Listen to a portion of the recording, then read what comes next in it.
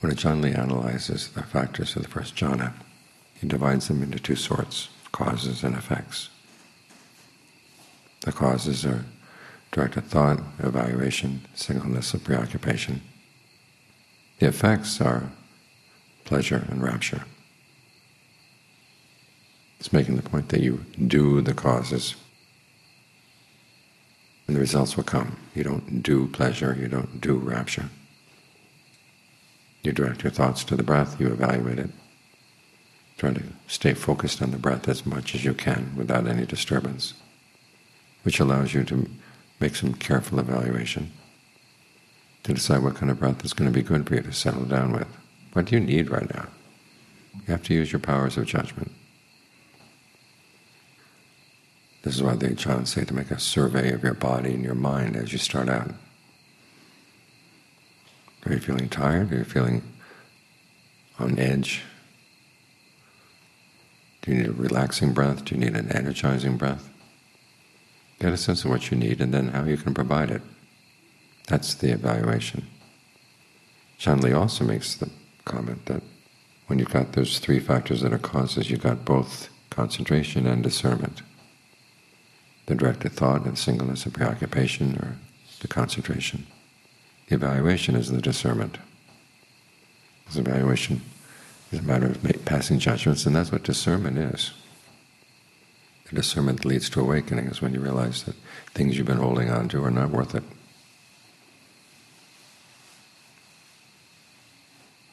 But the practice of using your powers of judgment doesn't start with the concentration. It starts very early on in the path. When you judge who you're going to take as your admirable friend, who's worth associating with, who's not worth associating with.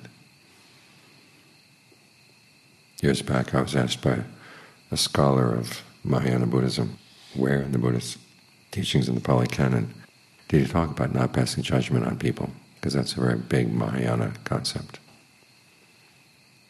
And I found only one spot where he says when someone has passed away, don't pass judgment on what you think their attainment might have been. You should never know at those last moments what someone might be able to do. But beyond that, the Buddha recommends that you exercise your powers of judgment, and you start with judging who you want to hang around with and who's not a good person to hang around with. The Mangala Sutta starts with asewana japala nan bandi dana jasewana, associating with wise people, not associating with fools. And you have to pass your judgment as who's a wise person, who's a fool. No, it's good not to think that you're passing judgment on the total value of that person, but the question is who should you spend your time with? When you go to other people for advice, whose advice do you get? You have to judge who's going to be a good person for you to be with and who's not. And this is not being arrogant. It's being wise in a very basic way. Then as the Buddha encourages you to develop your judgment further, there's that question that lies at the beginning of discernment. What, when I do it, will lead to my long-term harm and suffering? What, when I do it, will lead to my long-term welfare and happiness? You're choosing what actions are worth doing. You're passing a value judgment, taking your long-term happiness as your guide. You don't want to take your feelings of, I like doing this, I don't like doing that. If you let your likes get in the way, that's not wisdom. It's a judgment call, but it's a very poor one. The Buddha is teaching you to be judicious. You don't want to be judgmental, in other words, passing judgment without really looking at the facts. But you do want to be judicious. Because as human beings we have only so much time. So you want to use your time well. Then you bring that ability to make judgment into your meditation with the evaluation and the concentration. And then as you work on the more purely discernment matters, what's worth hanging on to, what's not. We read all those instances in the canon where the Buddha gives his questionnaire about the 5 aggregates not being worth clinging to at all.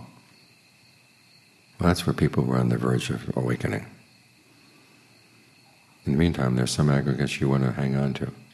After all, the intention to stay with the precepts, that's an aggregate, that's a sankhara. The intention to practice concentration, that's an aggregate too. In fact, the states of concentration are composed of the different aggregates. You've got the form of the body, and breath, which is an aspect of that form as you feel it from within. Got the feelings of pleasure or displeasure, which you're trying to convert into feelings of pleasure throughout the body. You got the reception of the breath as a whole body process. Those are the images you hold in mind when the breath comes in. Where does it come in? And what do you have to do? Which muscles of the body have to do the work to bring it in? Which ones don't have to do the work?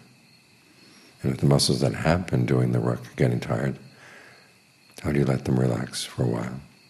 And give yourself another picture of how the breath can come in the body that doesn't, you need those muscles. There's the basic intention to stay with the breath, and then on top of that there's the directed thought and evaluation as you talk to yourself about the breath. And then there's consciousness, which is aware of all these things. So you've got the aggregates right here. You don't let them go until you've turned them into a really good state of concentration. So the value judgment here is anything that's not related to the concentration you want to let go. Anything that is related you want to hold on to, so that you can master this as a skill. I don't know how many people tell me they've seen the concentration as in constant stressful not self. They actually tried concentration once and found that it was inconstant. Well, of course it's going to be inconstant when you try it just once. But the Buddha doesn't say abandon concentration. Concentration is part of the path. You try to develop it. And to develop, you have to really give it your full attention. Give it the time it requires. So you hang on. So wisdom is a judgment call. Discernment requires a value judgment. It's for anything that gets in the way of the concentration. That's what you apply to the 3 perceptions to. The question arose, it was either today or yesterday, about why is it that inconstancy is supposed to be such a good perception for letting go? Well, you apply it to things that matter to you. Things that don't matter, or things that don't directly affect you. Yeah, you could say the world changes, the weather changes. So if there's a change in the weather in Florida, a change in the weather in Europe, doesn't matter. Unless you know somebody in Florida, know somebody in Europe, then it matters a lot. So the point here is that if you want to let go of something, you want to apply these 3 perceptions in a way that does help you let go. You want to focus on things that really matter to you, things that you really hold on to, but are weighing you down. And you want to see that it's not worth holding on to. So you use that contemplation. It's not a matter of just saying, I'll do inconstancy for a couple of days, and then not self. As the Buddha said, there's a connection. When something is inconstant and you've been hoping to pin your happiness on it, then you realize it's stressful. When it's stressful, why hang on to it? And here again, the concentration, the practice of concentration does contain some stress. After all, you have to keep doing it. It's not the case that you set the mind on the breath and then can forget about it, and it'll stay. We had someone living at the monastery one time who was talking about his dream dog, when you tell the dog to stay, and then you come back a couple hours later and the dog is still there. That's not what the mind is like. You tell it to stay, and then you turn your back and it's gone off someplace else. So you have to keep at it, keep at it, keep at it.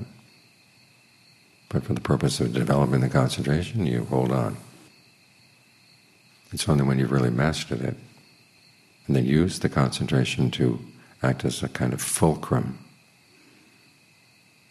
to pry away your attachments to other things. That's when you finally turn around on the concentration itself. Say the fact that you have to maintain it finally wears the mind down. The mind is looking for something more solid, something that doesn't require constant care, doesn't require constant attention. That's when you start focusing on, is there something better? Because that's why we apply these perceptions after all. We know that the Buddha said there is something better when you can let go. That's why they work in the context of the Four Noble Truths, and especially the context of the third. That the end of suffering is dispassion. It is letting go. And so you apply the perceptions to let go with the confidence that you'll find something better. So again, evaluate judgment. It's a matter of passing judgment all the way through. It's simply a matter of learning to get wiser in how you pass judgment.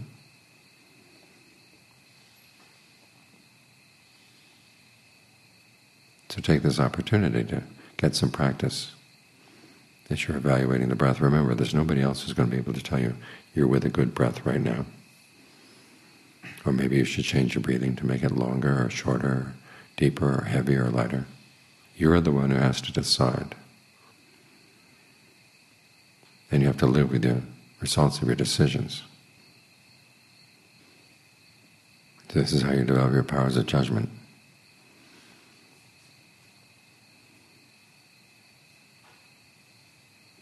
You create your meal of concentration and then you taste it. And then you see how it goes through your system, whether it's good for you or whether it's not. And if it's not, then you go back next time and try something else.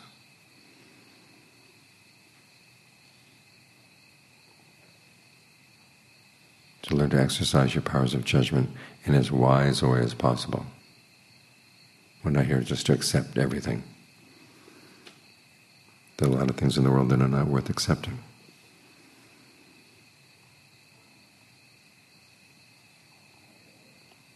And it's only when you exercise your powers of judgment that you'll know what's worth accepting, what's not, what's worth doing, what's not.